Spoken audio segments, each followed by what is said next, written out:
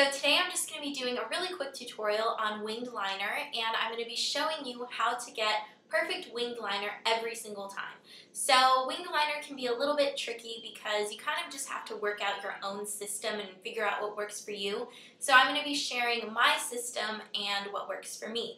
So this is what my winged liner looks like. And I love sporting winged liner personally. It's becoming a really big trend right now, especially with celebrities like Lauren Conrad sporting the look. It's really, really nice and it's really on trend too. And I think it just really gives a cool effect, that kind of like feminine cat-like appearance.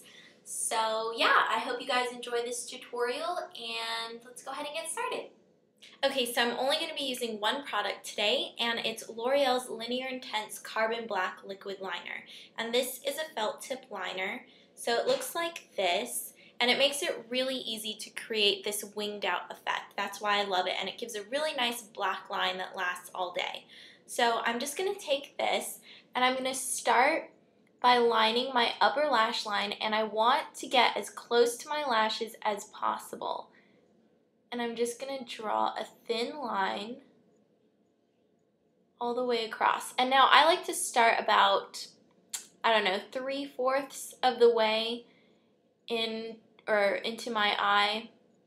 I don't like to go all the way to the inner corner with the black eyeliner just because I don't think it looks good on me. But if you want to go all the way in and line your entire upper lash line, that's completely fine.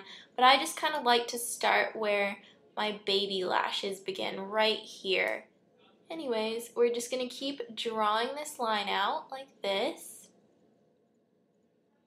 And you kind of just want to make it gradually thicker as you go back.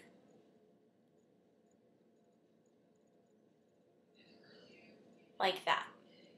Okay, so now that you have your upper lash line lined, that sounds kind of weird, I'm just going to shake this up just to get the liner distributed evenly on the felt tip.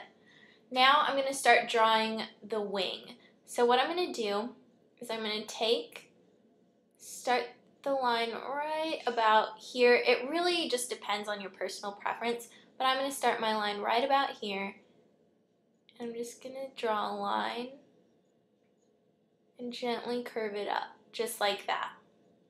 Then for the next line, I'm going to follow the line of my lower lash line like this, and I just line up the felt tip with my lower lash line, and then I'm just going to bring it up and connect the two lines, just like that. So I'm going to come back in here, make that line a little bit more prominent, so you kind of have an outline like that. And then I'm going to come back and just fill it in.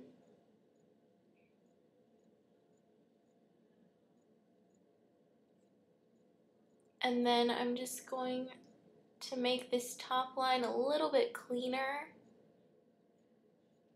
And then I'm going to compare it with my other eye. And this one looks a little bit longer. And it needs a little bit more liner right in there.